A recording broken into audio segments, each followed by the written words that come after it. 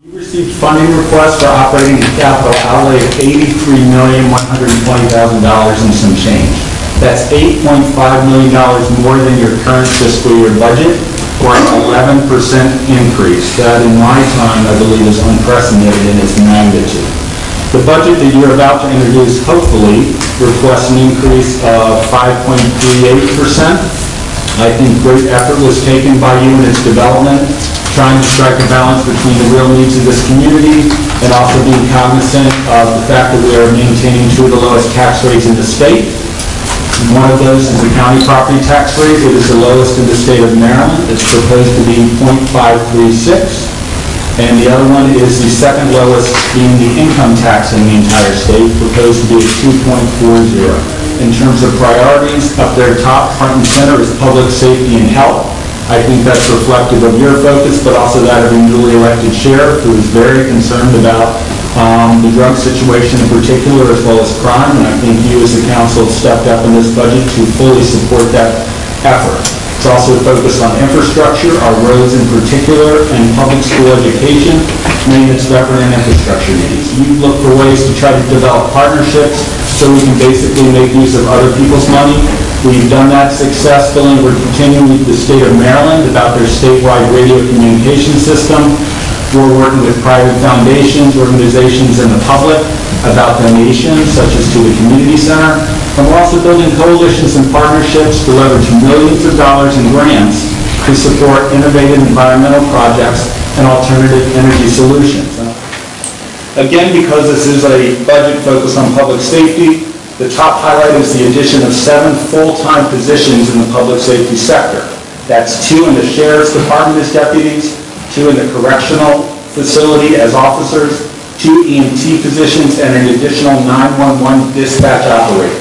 You have also fully funded the volunteer fire departments, including a $30,000 amount for retention and recruitment. You've transferred $1 million to what's called OPEB, Other Post-Employment Benefits Trust.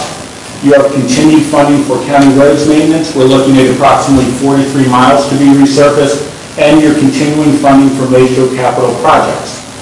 You have included in this a step increase for county employees effective January 1st, as opposed to July 1st, in an effort to save money. Talbot County Public Schools is being funded at the required maintenance of effort level. It's an increase of over $582,000 from this fiscal year. In addition, you're funding $150,000 of a pension increase for the school employees, and you've approved and included an additional $60,000 for programs that are not included in maintenance of effort. So in all, county funds provide for over 74% of the public school's base operating budget, as well as an additional $3 million in debt service. The economy is starting to see an uptick in terms of what's coming in for us. Property taxes are up. Income tax is even more so in terms of the percentages. If you look at the bottom line, just so we understand prior year's fund balance, we'll talk about that more in a minute, but that's a $1.29 million figure. That $1 million of that is for OPEB, and then the $290,000 is being used by this council to balance this budget. Under expenditures, same type of chart.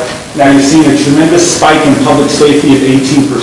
Part of that is because of additional hirings and capital outlay, but it's also because of that shift in employment benefits into that line item. You're seeing an increase in library. You're putting a substantial amount into capital outlays for some needs that they have there as well. So again, not going through each line item, but to just show where those expenditures are focused. Fund balance, again, we won't agonize by going through every line, but just to give you an idea of what we have in basically our savings account. If you go down to FY 2015 projected surplus, a little more than halfway down, you're going to see we are anticipating $3 million in this budget, more than what we had budgeted. That will bring your discretionary balance as of June 30th of this year to just over $12 million. When we take that $1 million out for the OPEB transfer and then a little under $0.3 million to balance the budget, you have $11 million remaining balance going forward. Capital Projects Fund, we've captured some of the big ones. The largest, again, public safety. The Operations Center, 911, is expanding. That's $2.5 million right there. Waterways and Wharves, you're putting $50,000 in for public landings maintenance, $100,000 for the Tunis Mills Bridge landing.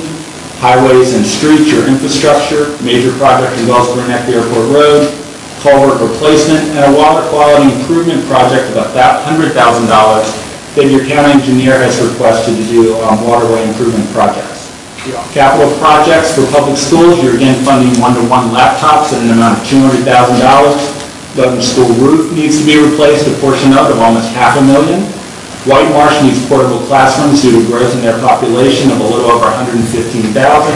And the Bowden School feasibility study is needed prior to renovation of that facility, of that building, so it's a little over $80,000. So capital projects are totaling $4.3 million.